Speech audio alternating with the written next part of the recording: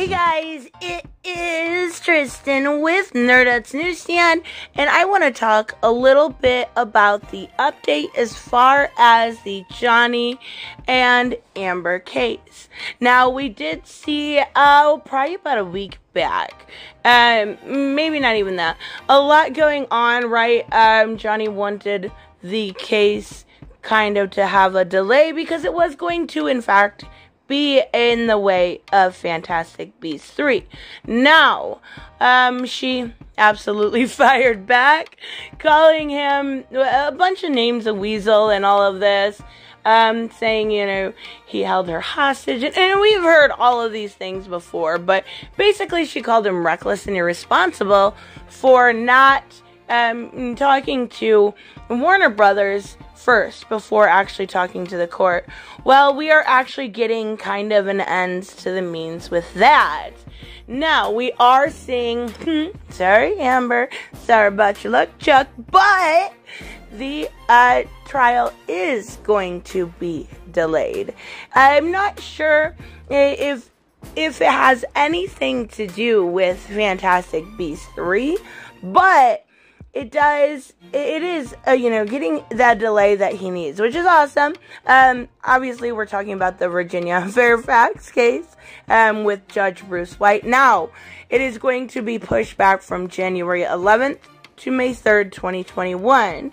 And, like I said, I don't think this has anything to do with Fantastic Beasts 3, or, Aquaman 2, which we're going to discuss Amber being quite a bit of the liar. But the court did say right now the Virginia Supreme Court has not authorized us to conduct jury trials.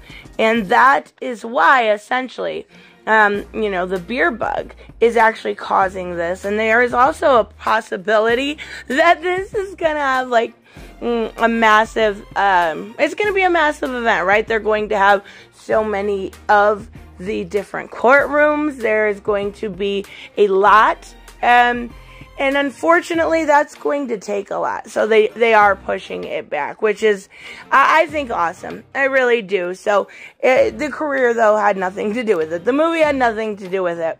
Regardless, Johnny still got his way. Funny how that works, huh, Amber? Remember when he said he's got all yes men?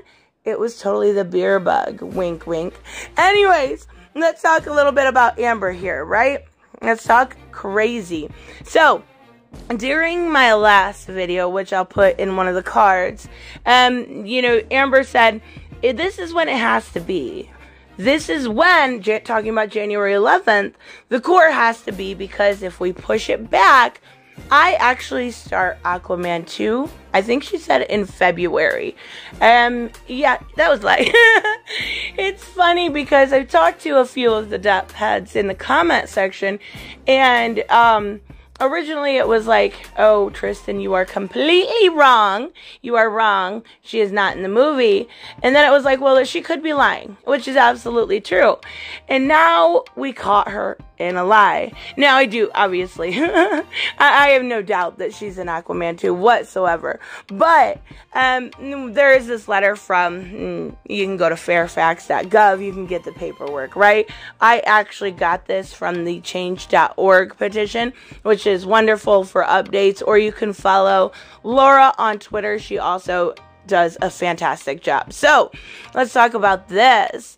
This is basically saying, it originally said that Amber was going to be filming in, mid-February 2021, which is not the case. As for Aquaman 2, the film will not start production any earlier than May 31st. So we're looking summer, right? June, July.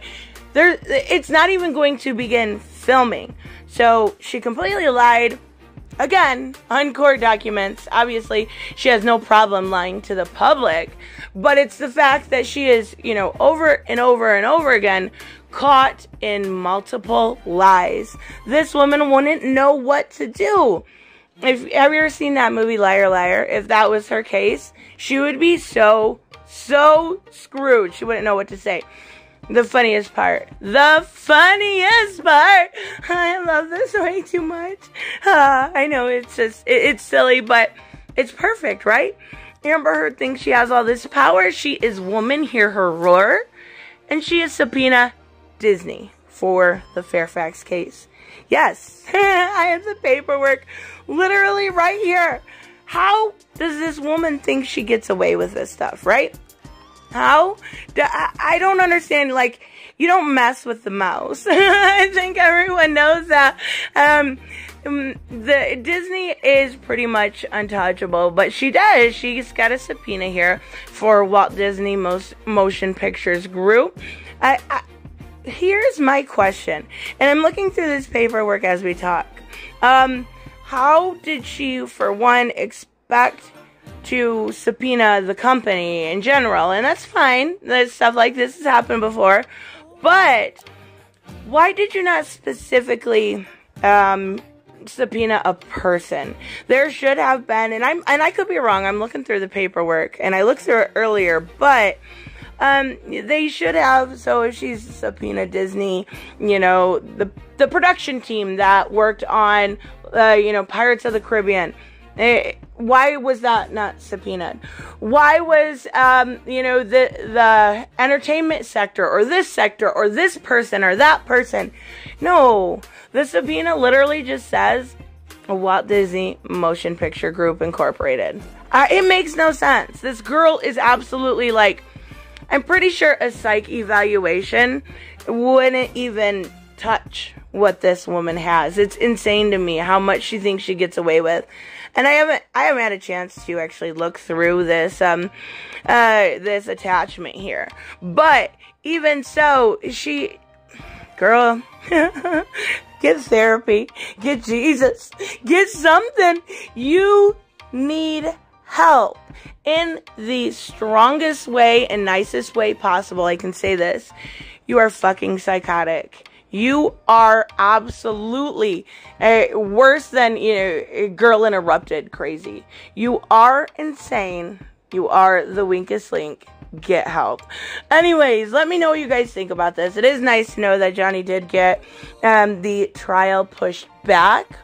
And we are seeing, you know, quite a while for that, which is really good to have in between cases because it's such an emotional distress, right? Anything similar to that. So I am glad to see that. I did post a video yesterday. I'll put in the cards of Johnny thanking his fan. When I watched that, I was really taken back. I think it's sweet, right? Not a lot of celebrities do that at all, unfortunately. And to have him not only go through and edit the video because, you know, they had to do certain stuff, but to actually go through, his handwriting's beautiful. I thought it was really nice, really professional, and a lot of people have lost that edge, that you know, humility and that professionalness within, you know, Hollywood in general, any entertainment industry, and I thought that was really sweet. Really, really Johnny-like, but really, really sweet. So let me know, of course, what you guys think about this. If you had already known, or if you knew, you know, figured this was coming. Or the fact that moron, literally subpoena Disney. I will see you guys in the next one. Bye-bye. Hey guys, I want to give a huge shout out to my Patreon and subscribe stars. You guys literally make this channel possible. Huge thank you to Cage the Mick, Robert Mick Twiz, Black Knight Fool, Brucey, Chris Z, David L, David Rafford, Jeffrey Allen Carnes, Mighty Balls, Mike Buckner, Maizen Barbosa, Bruce Scott, Ryan Decker, Robert Hoffman, and Doc Holliday. You guys are absolutely amazing, and thank you so much for all your support. Don't forget on the way out to like as always if you enjoy the content and hit subscribe. And I will see you in the next one. Bye-bye.